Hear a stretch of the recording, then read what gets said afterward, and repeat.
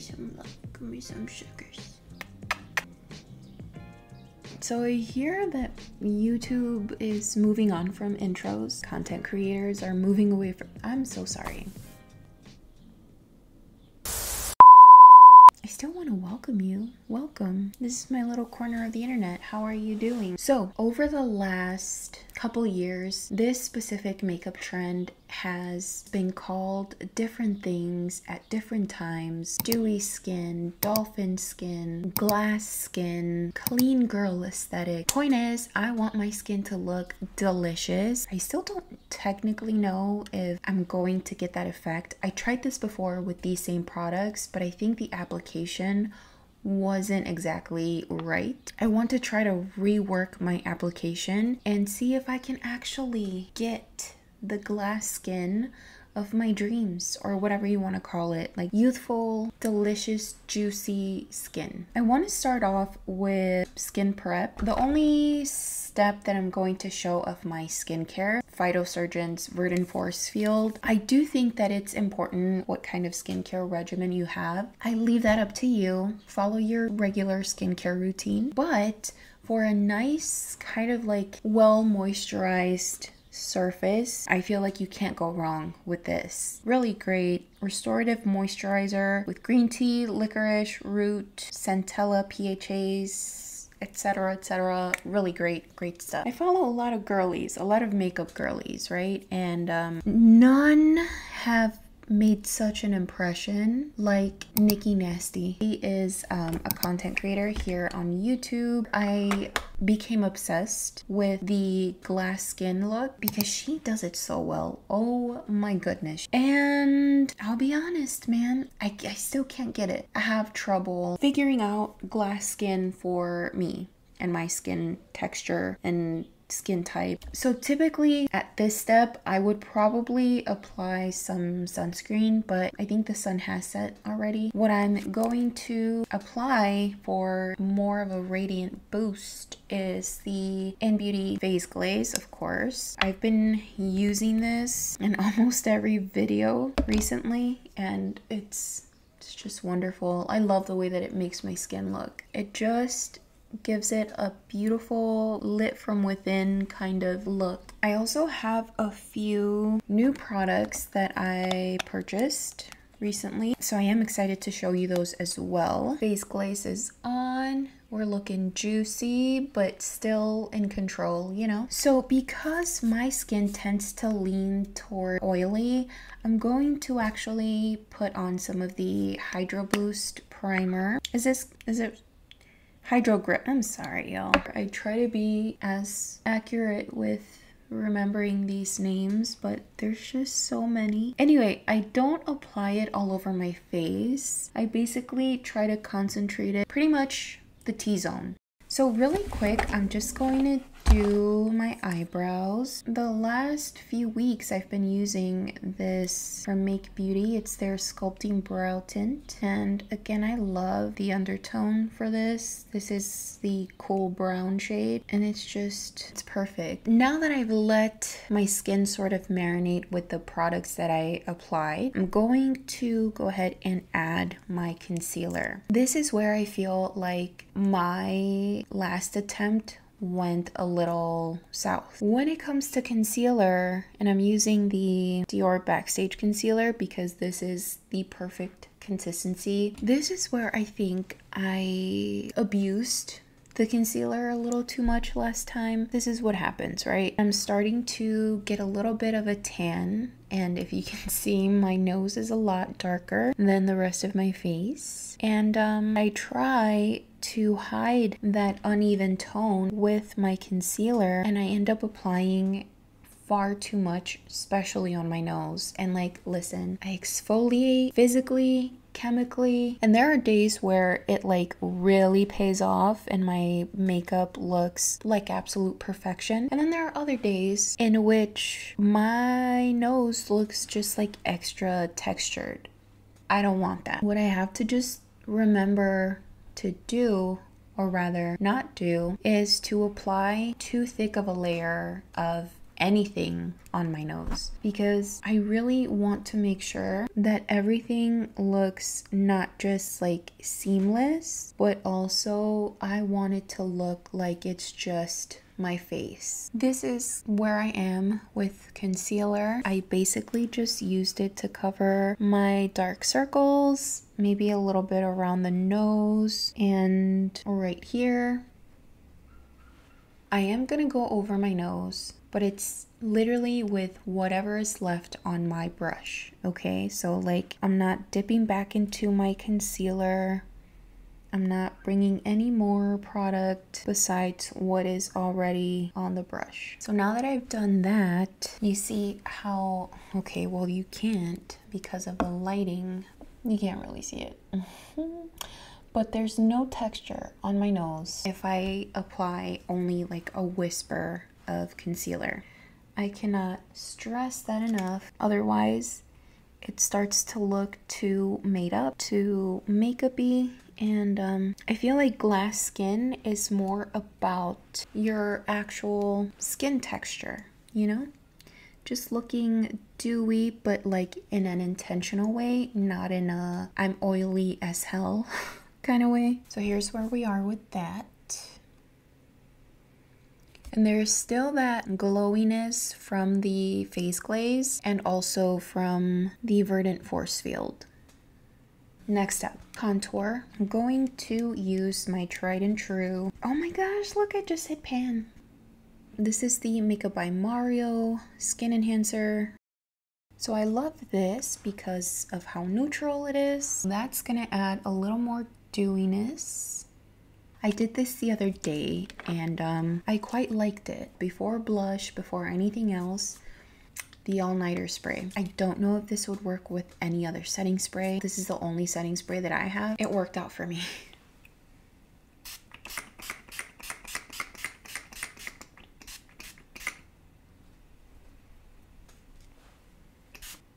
Okay, now for blush. You may be thinking, what you're going to add is likely going to be a cream blush, right? Wrong. Hear me out.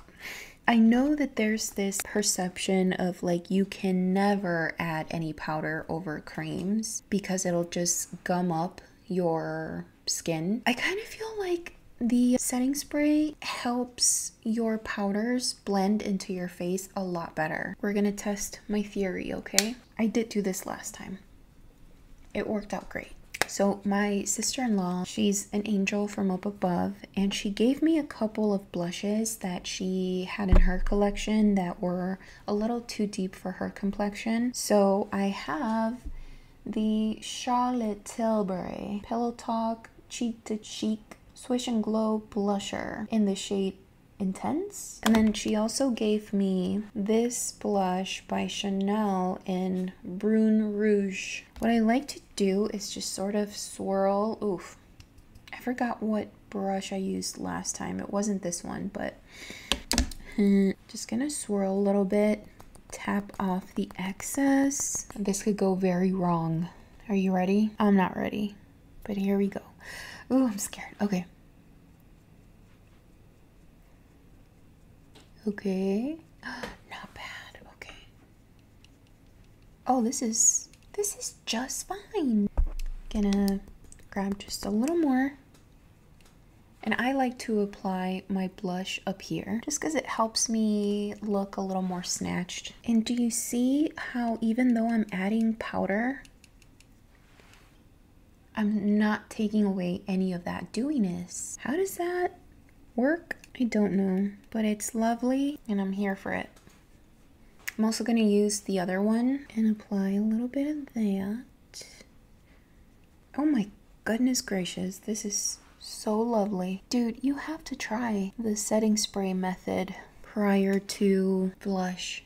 This is just perfect. Just make sure that you're blending everything really well. A fluffy brush like this is going to do wonders. This is from Real Techniques, by the way. Dude, look at that. Ooh, girl, you girl did it. For eyeshadow, what I wanted to do was add a little bit of the Rare Beauty highlight. Kind of tap it on the lid And I'm gonna blend it out to almost nothing so that it just looks like a sheen, like a sparkly sheen. I'm also gonna add some highlight to the inner corner, of course. And I'm gonna add the highlight onto my cheekbone.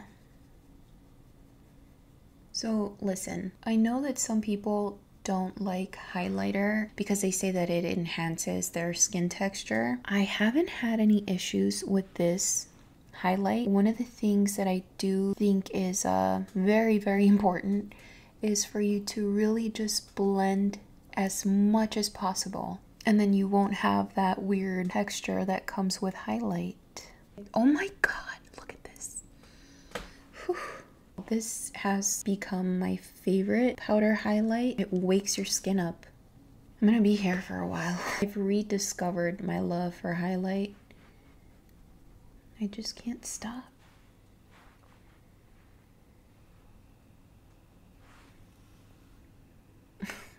I could cry. Okay, I'm back. So have the mascara on, applied a little bit of it, just, you know, just to kind of get the lashes looking a little more like I actually have lashes. Okay, so I have 3 new lip products, and I'll be honest with you, I'm disappointed by one of these. So here we go. I'm gonna go right in with it. This is the About Face Scream of Consciousness shade in their painted lip color. Here it is with just 1 coat, and I don't love it. So here's why. The formula I have been familiar with. I do have another shade. I believe it's the Nudist Judas shade. This formula is wonderful, except for it's a little aromatic. It's a little perfumey. So if you don't like that, then maybe avoid these. They smell a little bit, but honestly, it goes away after a while. They're very pigmented.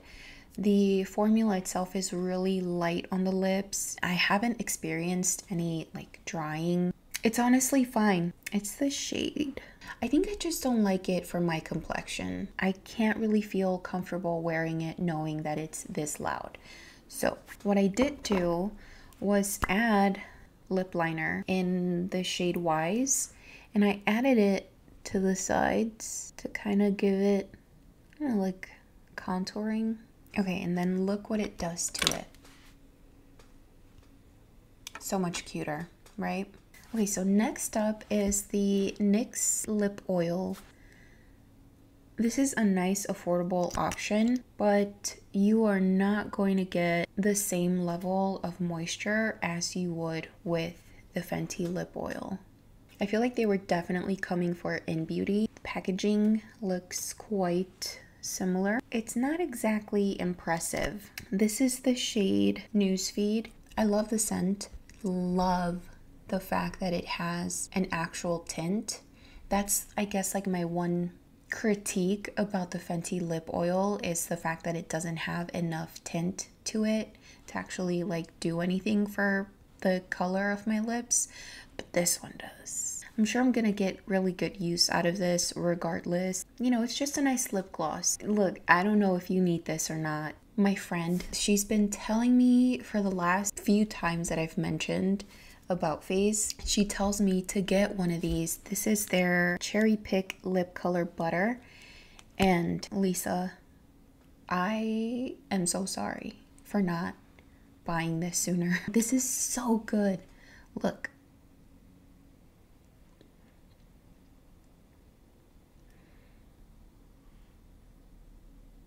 Ooh, look at this. Look at it. Look at it. Lisa, you were right.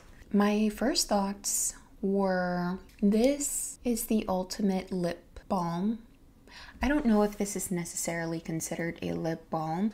Honestly, this is like very similar to that Tarte lip product that I showed a long time ago that I fell in love with, was so excited about. I put it in the washing machine and accidentally killed it. It also went in the dryer. R.I.P. little guy. But this is awesome. It's beautiful. First of all, look at the shade. This shade is Berry Smash. It's incredible. The shade is amazing. I am so happy with the shade. I was trying to figure out what shade to pick, something that would kind of stand out in my collection. I do have the Magnetic Mauve shade in Make Beauty's Serum Balm Intense, and it is a plummy kind of shade, but it's not brightly pigmented as this one is.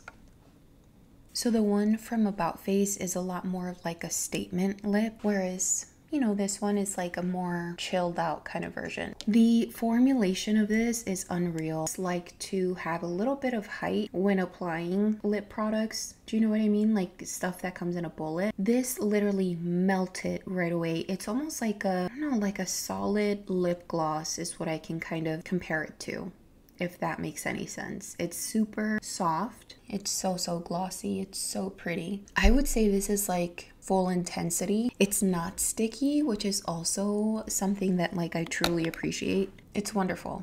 Thank you so much for the recommendation, Lisa. You're awesome. Anywhoosies, I'm actually gonna stay with this lip. I think it conveys that glassy look even more. I'm loving the highlight. I'm loving the dewiness. I think it's really pretty. This I feel like I can wear frequently, for sure. It's an okay attempt at glass skin. It does convey some of that dew. Once a fall, I can't stop looking at the highlight. So that is pretty much it. Thank you so much for hanging out with me. Let me know if you have tried the glass skin look and what are your favorite products to achieve it. If you'd like to hang out with me in the future, don't forget to subscribe if you haven't already. I will hopefully see you in the next one. Bye. Look at how ginormous my Ziggy has gotten. Do you guys remember when she was just a little thing? She was so cute. Well, she's still cute, but she's a much bigger girl now. Ooh. Wow.